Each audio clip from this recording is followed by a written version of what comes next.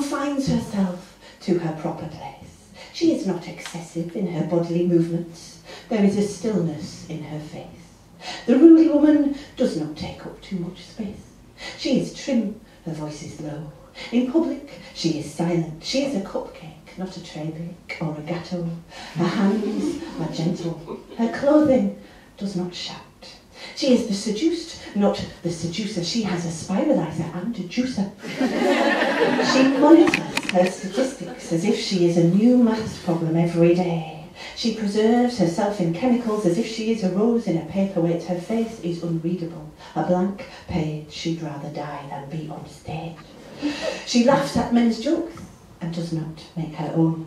Her fingernails and her toilets are clean. Her farts are inaudible. She says yes and pardon. She knows how to hem bunting and garden. She pushes dirt into corners. She irons sheets and underpants.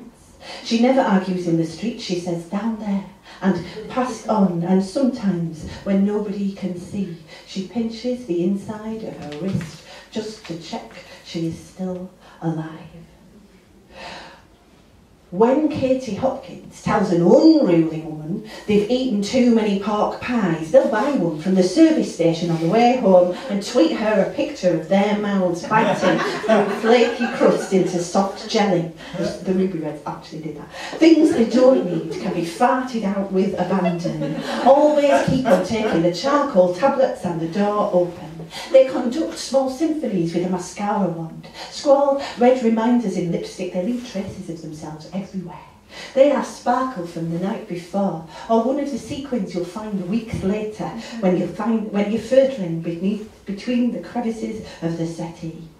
An unruly woman will talk about everything. As many naughty words as they want. They are a self-help book without the word should in it. Sometimes they talk with tits and teeth, with stick your bum out or buzz like a rampant rabbit, or open their mouths wide as a cave at the bottom of the ocean and scream like they were told they couldn't when men pressed too hard, leaving bruises like a chain of small islands across their chests. They agreed just that once to the fireworks they set in their bras, sparks arcing above them like a meteor shower. It's them the men want to talk to, not the size 6 models who parade mute as the images are on a frozen webcam. If you want to get down a hill by rolling, they will.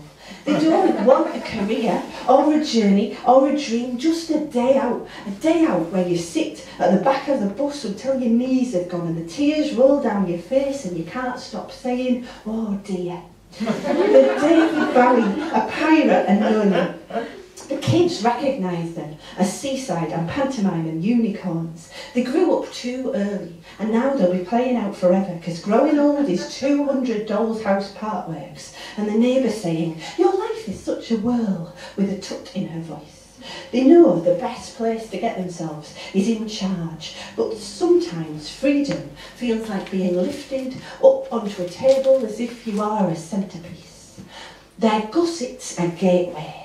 They wear 5 pairs of knickers. In fact, their knickers are bigger than they are. Inside, they're glitter and glue. Friends are better than husbands, and there's nothing they don't know about each other, including where their scars are and how to shield them from the men whose faces are pressed up against the window of this sisterhood. Sometimes knowing just how much they don't care anymore makes their tummies go round like nipple tassels. They felt death breathe in their ear, like a man standing next to them on a crowded bus. They're ready to kick him in the balls if they need to, or turn round, give him the biggest snog of his life and walk down the steps, wiping him off their lips like a promise. Knowing their joyous revolutions will be dismissed as girls just having fun is half the fun. And sometimes knowing just how much they don't care anymore makes their tummies go round like nipple tassels.